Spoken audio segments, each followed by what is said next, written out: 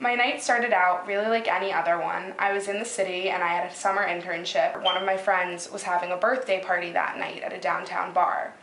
So we went back to the friend's apartment and we all got ready, and I remember specifically that I only had 2 drinks before we went out and I mixed them both myself.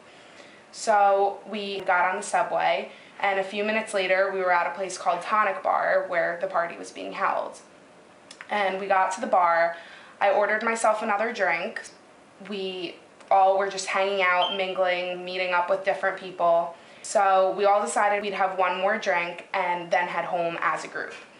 I ordered myself my last drink, a Corona, and I watched the bartender give to me. We got back to her apartment, and the next thing I know, I was waking up at 7:45 to get ready and get on the subway to head back to work. I thought I had been asleep since around 1 a.m. when we got home, but she told me that all night she had been trying to get me to go to bed, and I was just stumbling around the apartment, and the whole time I don't remember any of it. I was completely blacked out.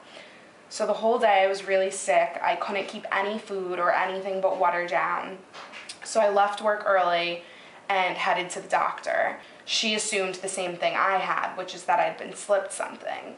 So she gave me a drug test, and sure enough, it came up positive for ketamine, which is an animal tranquilizer. Everyone tells you don't put down your drink or don't let someone that you don't know buy you a drink.